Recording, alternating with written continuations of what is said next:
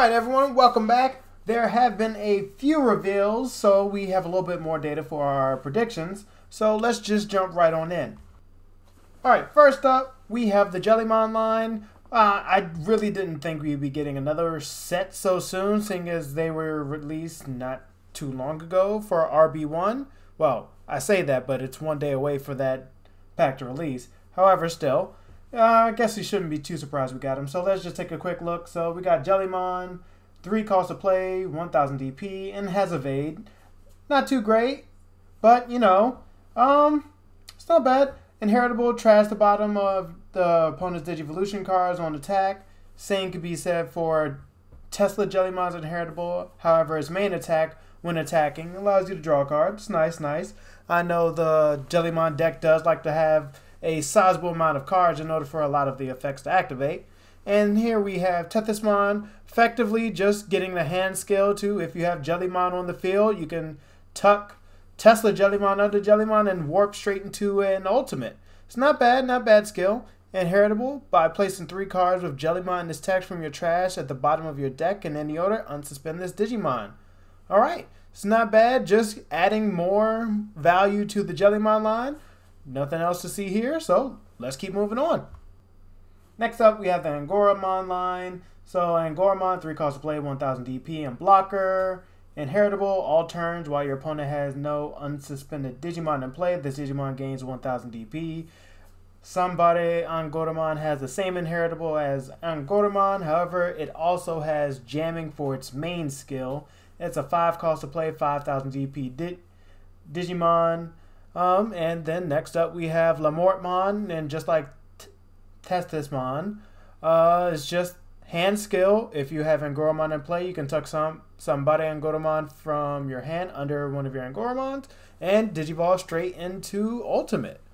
Alright, and inheritable, once per turn when this Digimon deletes an opponent's Digimon in battle, trash the top card of your opponent's security stack. That's what we've seen Green do that before. Usually it was with the Ancient Kabuterimon, but you know, I guess Lamortmon's gonna start adding that to the toolkit. Alright, next again. Okay, so now we have the missing 2 pieces from the Agumon or Geogray or Shine Greymon line. So we do have our Geogray.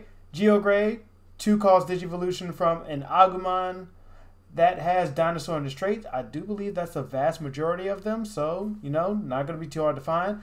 It does have a very good when Digivolving skill. You may search your security stack for 1 red or yellow tamer card and play it without paying its play cost.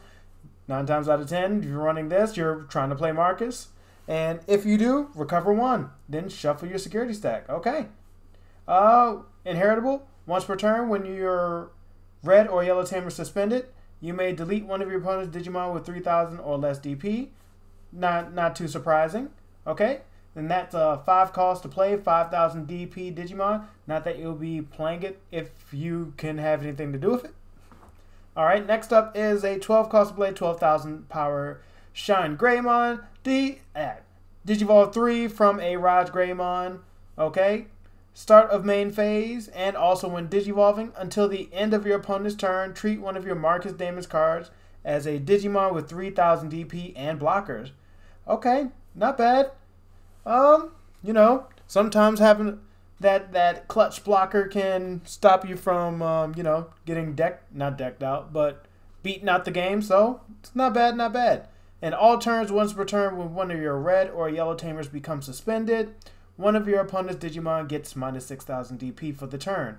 Alright, okay, not bad. So if you tandem this with the new Marcus Damon that is coming out in this set, that's a minus 9000 DP.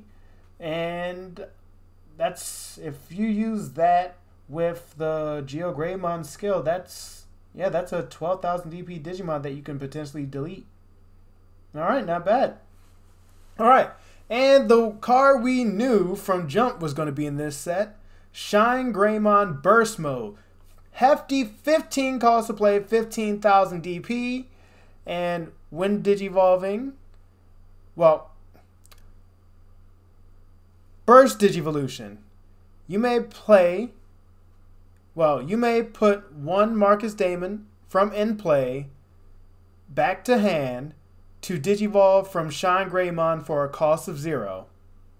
And its when Digivolving skill, you may play one Marcus Daemon from your hand without paying its play cost.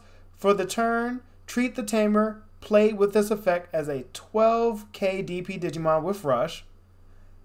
And your turn, once per turn, when your Tamers become suspended, trash one card from the top of your opponent's security stack. Okay, so this is not bad.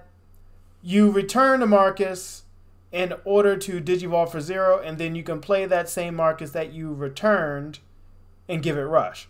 However, the Marcus Daemon that does come out in BT13, when it comes into play, it does suspend itself, so you may have to use the Marcus Daemons from BT4 or the Marcus Daemons from BT12 in order to actually be able to attack with Rush.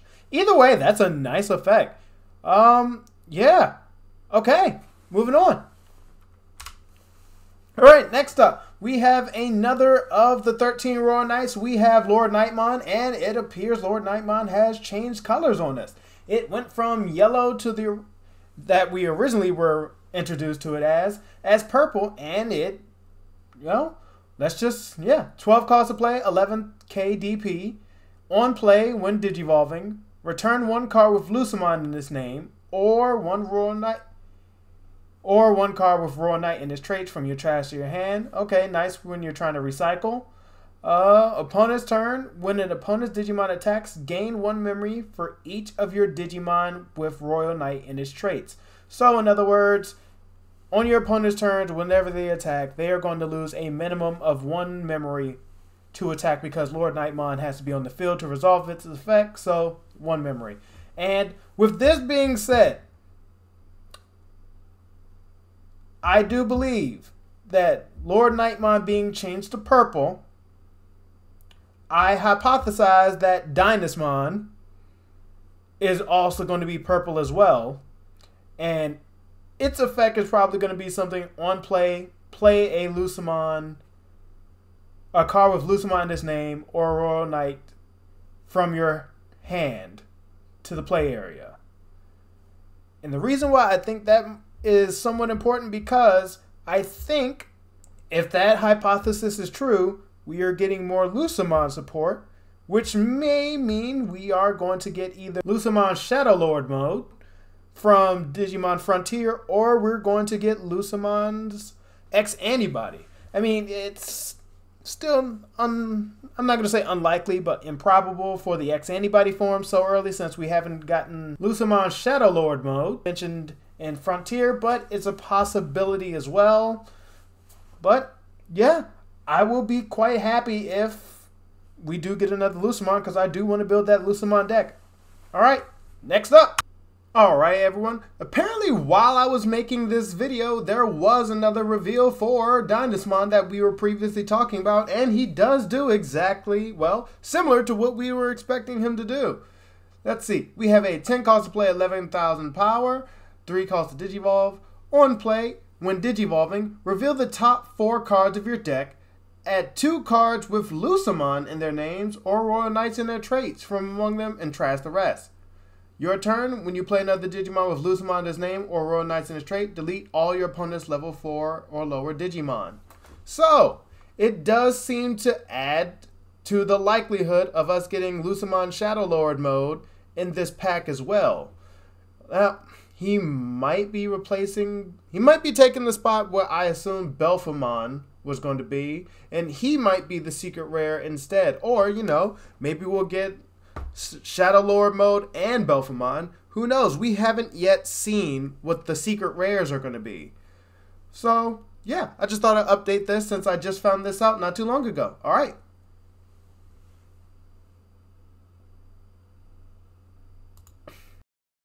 All right, next we have Rosemon. Okay, not surprise that Rosemon was going to appear. Was one of the main 3 Digimon partners for the main characters. So, let's take a look. 11 cost to play, 11,000 DP. And when Digivolving, by suspending one of your opponent's Digimon or Tamers, unsuspend this Digimon.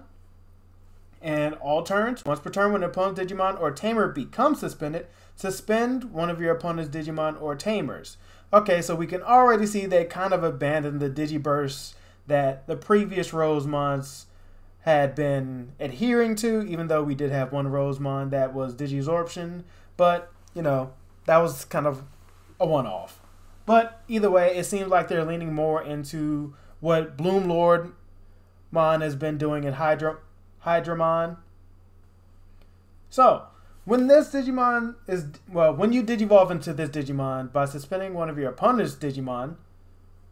So, in other words, when you Digivolve into Rosemon, you can suspend 2 of your opponent's Digimon or 2 of your opponent's Tamers or 1 of each. It's not bad, not bad. I am interested to see in what Lilamon, or Sunflowmon will do, even though we did get a Sunflowmon in BT10 that, well, it kind of functions in the same way. So it's probably going to aim towards that line, and they're just probably handing in the towel for a Digiburst. Kind of sad about it, but, you know, it is what it is. Alright, so we got more members of the Kentorosmon line. Let's start out with Repamon. Repamon, when attacking, trap the top card of your security stack to have one of your opponent's Digimon gain Sec -1 until the end of your opponent's turn. And it has the inheritable, when attacking once per turn, if the total cards and both players' security stacks is 6 or less, one of your opponent's Digimon gets -2000 DP for the turn. Then we have Chirinmon. It has a new keyword, Barrier. When this Digimon would be deleted in battle, by trashing the top card of your security stack, prevent that deletion. Okay, not bad. So you don't have to worry about being run over with this Digimon. I mean, 7000 DP, the only thing running it over really are other ultimates and megas. But either way, it also has the on deletion skill. You may play one Kudamon from your hand or trash, suspend it without paying its cost. That is really, really good. I'm going to get into that in a second. But first, I want to cover Kentorosmon, 13 play cost, 13,000 DP. On play, when Digivolving, if the total cards in both players' security stacks is 6 or less, gain 3 memory. Then, reveal 1 yellow card from your hand and place it on the top of your security stack. If you don't, return it to your hand. So in other words, unless you're really playing a primarily yellow deck, your on-play effect to kind of heal is not going to go off. But, you know, that's fine. It has the when attacking skill once per turn by trashing the top card of your security stack, unsuspend this Digimon, and one of your opponent's Digimon gets -7000 DP for the turn. Alright, what makes this line neat is the fact that it kind of, I want to say, it insists upon itself. And what I mean by that is, okay, Repamon. So, yes, I didn't cover it in this one. So we do have another Kiaramon that is coming in BT13 that says when a card is removed from your security stack, this Digimon will gain jamming. So Repamon will be able to attack, give someone Sec -2, and then jamming. So free hit on your opponent. You can Digivolve into Chirinmon, which will have barriers, so it's more than likely not going anywhere. Well, at least not run over. It can still be deleted by card effects, but, you know, that's a risk you take when you're out in the play area. And if you happen to have this entire line out, so Kudamon, Repamon, Chirinmon, and Kentorosmon, so it will happen when Kentorosmon attack, it's going to attack for 2 times. It's going to have jamming, so it's getting 2 free checks unless it walks into a security bomb. And then you minus your opponent's security by 7,000, I mean not security, your opponent's Digimon by 7,000 DP, and if you're getting Kentorosmon's effect off, you're more than likely getting Repamon, so that's -9,000 DP just for this Digimon. And if it so happens to run into a security bomb or your opponent blocks it and, you know, it gets deleted that way, when it's deleted, it's just going to spawn a Kudamon.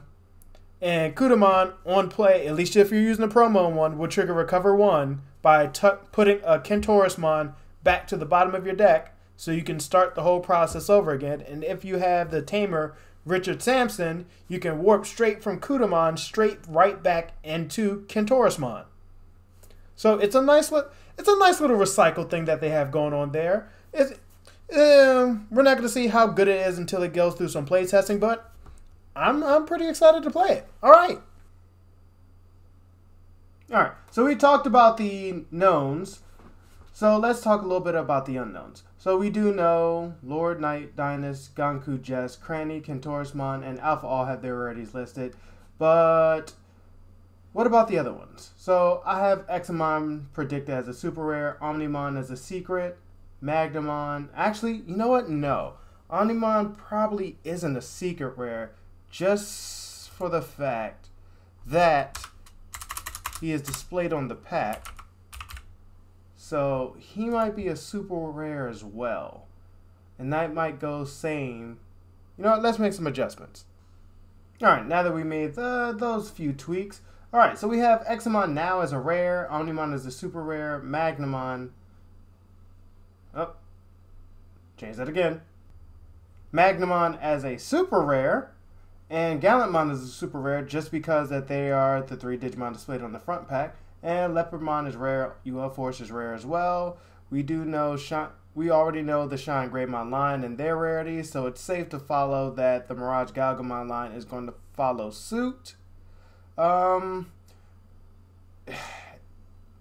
We did get our Rosemon. It was only listed as rare, which does line up with Shine Greymon. So, but well, now we are still missing one slot for a super rare.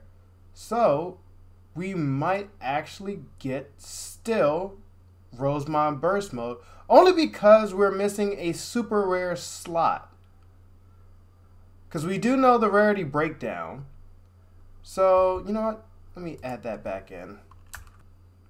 Alright, so, yeah. So we have Rosemon Burst Mode as still another potential super rare. Just because it would seem to fit with the rest of, well, the main Digimon partners to the pro tags of Digimon Savers, and the rarity breakdown that we currently do have predicted as of this moment.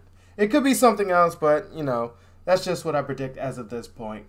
And we're going to get another Thomas as rare, just as Marcus was rare, and maybe the Yoshino.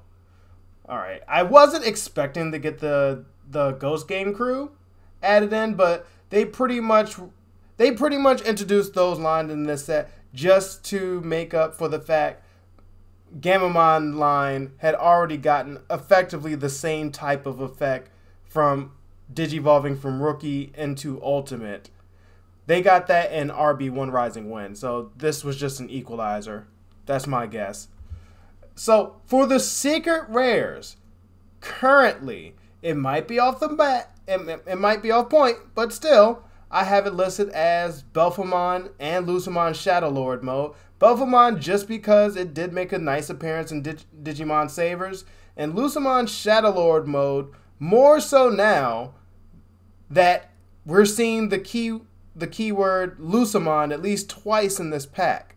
So unless they're trying to revive not revive, but, you know, kind of slew you towards playing Lucemon a little bit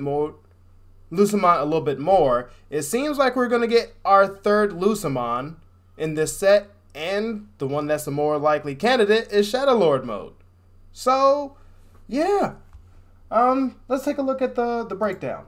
So the rarity breakdown, we know we have 44 commons, 30 uncommons, 26 rares, 10 super rares, and 2 secret rares as of this moment, for a total of 112 cards in BT13. Now, with my predictions added in, we're going to have half the commons, no real touch the uncommons. It's really hard to nail down what the uncommons are going to be, because there's a vast plethora of things that they can add, support to previous things. They could throw some new things in. So I'm not going to drill down into effectively commons and uncommons too much, unless we see an obvious trend to which it's easy to guess. I have the rares predicted as 14 out of 26, super rares as 9 out of 10, and secret rare as 2 for 2. So, you know what, actually, since I did update that so that we were potentially getting Rosemon Burst Mode, we will have accounted for all our super rares if they do indeed make the Royal Knights list on the pack super rares, and the last super rare will be Rosemont Burst Mode. And it's kind of a bit of a stretch, but they may do it, and I will welcome it if they do. Alright, so is there anything that you were seeing that should be changed from these rarities so far that I've laid out? If so, leave it in the comments below. And thanks for joining in, making it to the end. And everyone, have a good one.